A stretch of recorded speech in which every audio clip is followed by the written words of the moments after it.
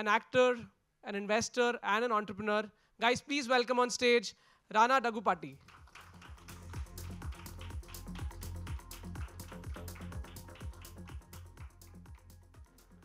Thank you, Rana. Exciting social shopping retail space for this new generation. So thank you for coming here and wish us luck on this new dynamic journey at Broadway. Thank you.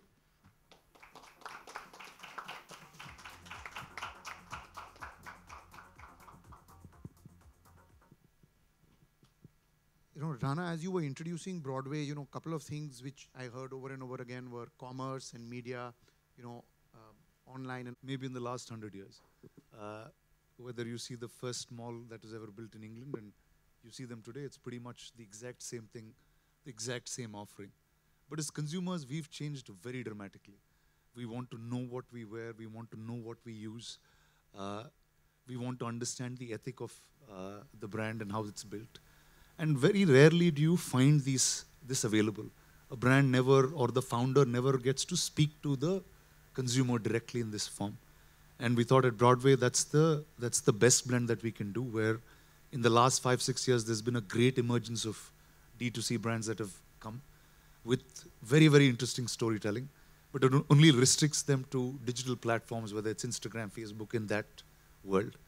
And there's nothing superior to touch and feel and really understanding where things come from. So I think that's really the blend that we want to bring in at Broadway. Broadway's marketplace cater to the needs of the 21st century consumer. Rana, I think the starting point, I think, as we all have been kind of imagining Broadway together, was that 45% of India is in some sense born in this century. And for this India, or even more, I think they're all digital natives. They're born in a world where social media is their platform, where they consume news, entertainment, brand discovery. It's a place where their shopping preferences are being shaped and newer influences are emerging from that. I think a lot of digital first brands, D2C brands have been born in that era, in that environment with consumers. But I think as you rightly kind of pointed out that, every time, let's say, these brands have to kind of engage with consumers in physical retail forms, if they have to engage, these brands have to tell their stories in a physical environment, what that potentially would look like. So I think this is a generation, whose attention span is 15 seconds, 20 seconds. It is a generation whose needs are micro segmented, and therefore so many brands have been kind of building solutions for this generation. This is a generation in some sense also which doesn't want to consume what the previous generation consumed.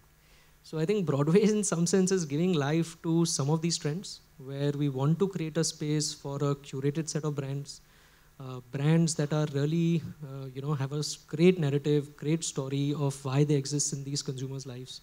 It's a space where this storytelling will take place through all the experiences that you mentioned with respect to events happening, so on and so forth. So we believe that Broadway should be a place where this generation hangs out. It's a space where this generation is participating in many things happening at Broadway.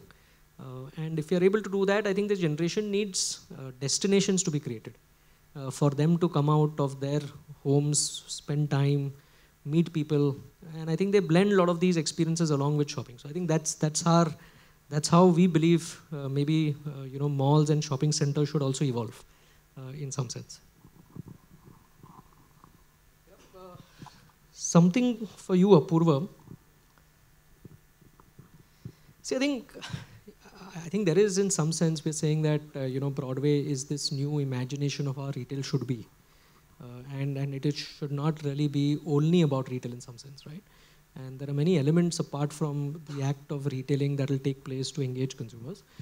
So could you share a little bit about what events, what all will Broadway entail to kind of drive this experience for consumers? Sure. You spoke a little bit, Vivek, about what the consumer is looking for in the current day and age, and why there should be events in the first place. Let me try and again kind of weave a little bit of a story from the brand kind of side today. And today brands, or the kind of brands that we are engaging with at Broadway, which are new innovative brands, including D2C brands, are engaging with their customers online, which allows them to reach their customer quickly. But as they grow their businesses and they come into the offline world, there is an opportunity for experiences beyond what is possible digitally, as well as they need a connect offline. They are no longer able to speak to the consumer offline if they are just lying on a shelf, in a departmental store somewhere. And hence, the various events that we are doing kind of allow for the brands to engage with customers in different ways. So even the events consequently are of different types, different nature, depending on what fits best into each category and even each brand. It's a very collaborative approach kind of. So it could, for some brands, mean a fashion show, where we have a stage within Broadway, as you're probably aware. It could be for somebody a grooming session because there are consultation rooms built in. For another brand, it could be sampling. It could be, a founder telling their story through a founder connect, because, a lot of our consumers want to engage with a particular type of brand which, has a particular story. There is, particular kind of founders which you relate to, and so on and so forth. It could be,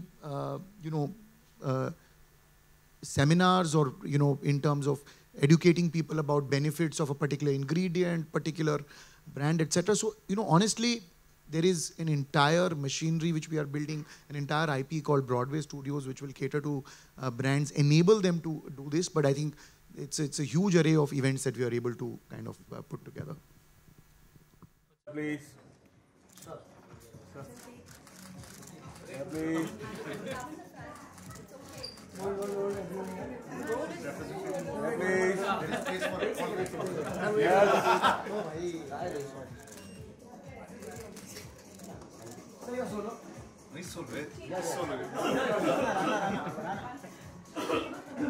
Yeah, please.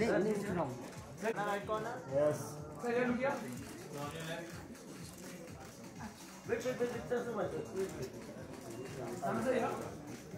Answer center.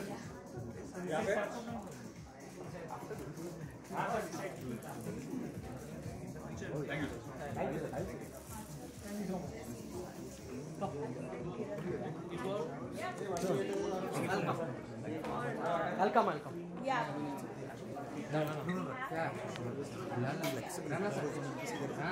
Yeah.